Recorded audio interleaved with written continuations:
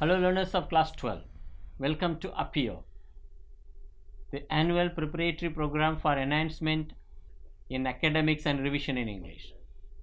Learners, we are doing the second part of reading, module 2. Learners, we have seen in the first module strategies for reading, types of texts and purposes of reading, many more things, some of the strategies for reading and why and how reading is done and how one can be a better reader. Right. So learners, in this we will learn little more, a bit more deeply on the strategies, then what a reader does when he reads, meaningful reader. So learners, to do this with you is Heman from Central Institute of Educational Technology, and I am R. Meghanathan from the Department of Education and Languages, NCERT. We will together learn some of these strategies. Right, sir. Okay. In the first lesson we made some statements. The reading is for meaning making, Right, sir. comprehension, Right, sir. then some of the strategies we use. So then why do we need to go further? We need to understand about further strategies so that we can understand the context of the text and what the text is actually trying to convey to the reader. Okay, we will make you better readers. Right. Fine. And reading comes by reading. Right, sir. Driving comes by driving. Driving. So it's a skill. That's why we call it a skill. Right. Learners, read and read more. And let's also know the strategies for reading. Right. There's something called skimming, scanning, inferential skills, how context matters. Suppose all on a sudden I am given a text about, let us say, nuclear physics. Right. I am an English language teacher. I will not be Yeah. able to understand. So I need the context to understand. Right. Come on. Before we move on to let's set objectives for ourselves. Right, sir. Here are the objectives. Right. Heman will read for you. Yes, sir. So the objectives are as follows. Learner, through this module, you will be able to skim text for main ideas, scan text to locate specific information, derive meanings of unfamiliar words using contextual clues, and infer meanings based on the information provided in the text. And the last objective is to apply different reading strategies for different text. And that's what I was saying. Yeah. The learners will know what is skimming, scanning, Right. and inferential skills, Right, sir. contextual clues, then why I am reading a particular text. Right. So what kind of strategies I will use for particular text. Text. Come on. So we have been saying in the first module as well as now, reading is meaning making, means Right. I understand something when I read. Right. For example, book. So I know what a book is when I decode it. Right. And suppose someone who has never seen a book, there is nobody on earth, Right. probably someone comes from Mars or Venus. Right. When he first looks at it, when you say book, he won't be able to decode it, even decode it. Right. So the same way table, every word is actually meaning. Right. So there's a poem by some known poet. It's a kind of Russian poem. This fellow gets crazy and he wants to name table as chair as Yeah. table, Okay. everything in with Different other thing. way. Then at last people thought that he is mad Okay. because the general meaning Yeah. he wanted to change. Mm-hmm. So, but suppose imagine someone who called this table as table for the first time. If he or she had called it, named it as chair, Chair. we would be calling it chair. Right. So, learners, meaning is also arbitrary. Arbitrary. So, the arbitrary thing means we do not know why we have said pen as pen, pencil as Right. pencil. Right. So, but it came with some purpose. Right. So that later they are meaning, Now or people they are. assign meaning to it. Right. So how will I make meaning when I read? First and foremost thing in the strategies is skimming. You know that when I early in the morning I read the newspaper, of course, but I have to come to school Right. or my institution, so I will quickly Just, skim through. right. So let's tell learners, when you skim through a text, you don't read word for word, Right. each and everything. You just look at this one. Right. So look at, here is an example what we do when we skim through the text. You quickly get the general idea of the text and you will not bother about each and every word. Right. That's what. Okay, tell the learners how we can skim through. Right, sir. So to skim, we can follow following steps, like read the title, subtitle and subheading to find out what the text is all about. Just, okay, you can read the title and leave it. Yeah. Right. Then look at the illustrations to give you further information about the topic. Then read the first and last sentence of each paragraph. And last, don't read every word or every sentence. Let your eyes skim over the text, taking in keywords. The catchword is some of the keywords. Right, sir. Then when will you do skimming? Right. So the following situations are when we use skimming: when one needs to know the overall sense or the main idea of a text. Next, when there are large amount of reading and limited time to review it in detail. Third, when it is necessary to find out if the book should be read at all or in more detail. And last, when one needs to know if a text may be of interest in one's research. Okay, suppose when I skim, so I will actually find out, oh, this I can further read. Right, sir. So it's kind of glancing through. Suppose you go to bookstall, you look at the last page, the wrapper and what is about, and about the author. Then whether it is of interest, any interest or any purpose, it will serve for me. So that's skimming. Now, learners, the next strategy is, next aspect of reading is scanning. So suppose you are a class 12 student, you will be applying for now IIT, technical courses, medicine, many courses. So you are reading a newspaper about the courses available. So you will be looking for your own area of interest, specific information. That's what scanning is. I shouldn't have said beforehand, but let me say it.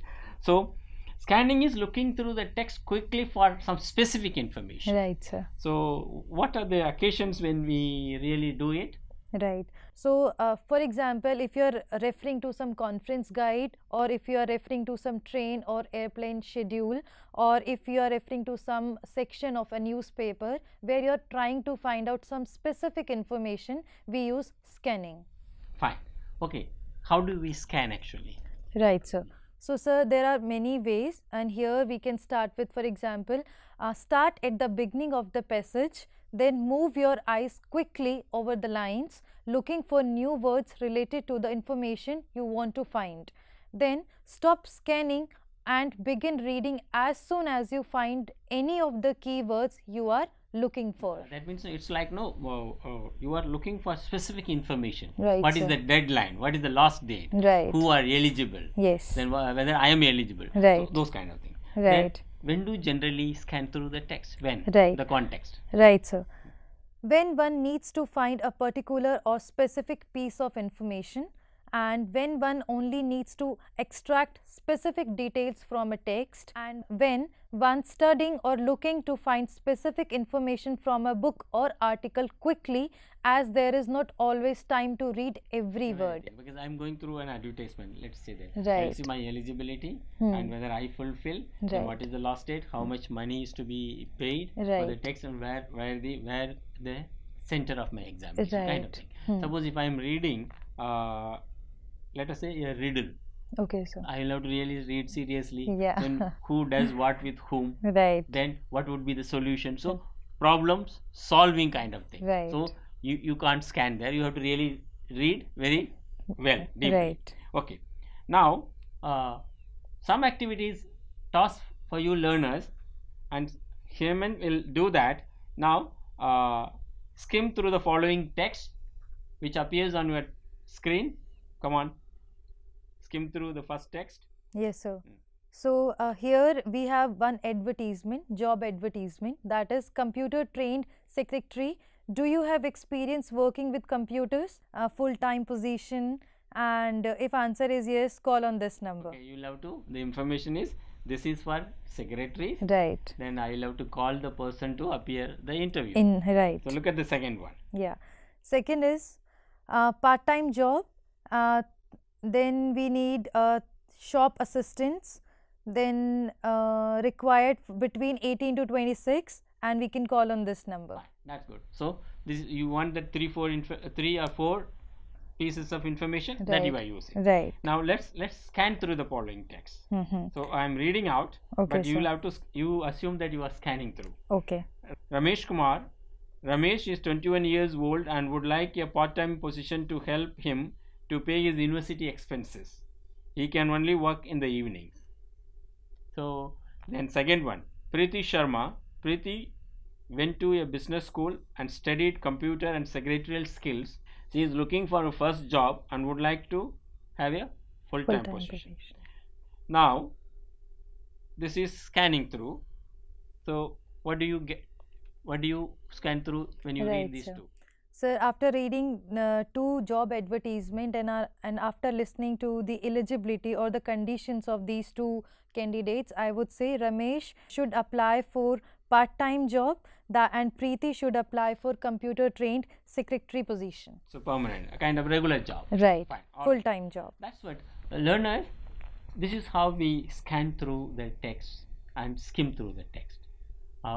Whether it is required every time, yes, required. Right. When you do teach, before the teacher does the science lesson, right, or biology lesson, mathematics lesson, even history lesson, why don't you scan through or skim through the text beforehand, so that you understand much better. Much better in class. It's a strategy. Right. Come on. So there are two kinds of approaches when you read. Right. So you need not bother much about it, learners, but let's get familiarized with it. One is top down, another is bottom up. Right. So what is bottom up? As it appears, you read a written text, printed text, but from the smallest unit. Suppose here is a book. You read to understand here is a book. Nobody does that. That's in the initial years. Right. But other one is you read the overall meaning of the text. Right. So this passage is this text is about the book, about a book. I mean, in general, book. Then kinds of books. So what it does, it helps you. You draw from your previous information, your own knowledge. That's we call it top-down approach. And all our reading at this level, at the university level, learners should be top-down approach. Top-down. Your other skills help you. You may have read lots of text beforehand. Right. This is what. So we have seen skimming, scanning, then top-down and bottom-up model. Right. Now let's move on to understand some contextual clues which helps the reader to read better. Right. Come on, you are going to tell the learners about it. Right. So there are four common types of contextual clues. The first is synonym. I hope you already know the meaning of this word. That is, a word with the same meaning is used in the sentence. Or nearer to the meaning. Yes, or nearer to the meaning. Then we have antonyms. A word with the opposite meaning is used in the sentence. And then next is the explanation. The unknown word is explained within the sentence or in the following sentence. Then example. Specific examples might be found nearby that helps to define the meaning. So these are four types of contextual clues. Fine. Learners, every text, anything you read has a context. What is that context? It situates the text, the ideas of the text in a particular situation. That is context. Suppose it may be a political write-up. It may be environmental write-up. Right. So the learner should be able to, the reader should be able to connect with the context. Right, sir. Otherwise, your reading will not be able to you will not be able to understand. Right. Purpose. For example, if a child who has never seen, let us say class 4 child who has never seen sea, right, or an ocean, or a desert, if you give him or her a text at this level, she would find it difficult. Right. Suppose some context is created in the text itself, and ocean is a vast amount of water. Right. So then the child is introduced to the context. So contextual clues are important. How we can understand? You have really said synonym, antonyms, explanation. Right. The writer gives it. Right. Now, learners, let me give an example. Heman, you will have to find out, use the word in a sentence, then find out the word, the context of the word murmur.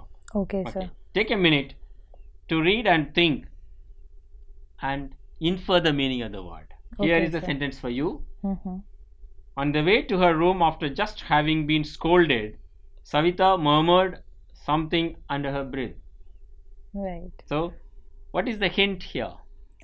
So, after listening to the sentence, I can say that the word murmured has been used in that context where someone is speaking to oneself so that other person cannot hear. Because she has scolded. Because she, right. So, you can link the word scold and murmur to it. Right. This is kind of context. Right. Now, learners, the fourth aspect, we have seen skimming, scanning, contextual clues. Now, we have to infer meaning from the text. What is that inference?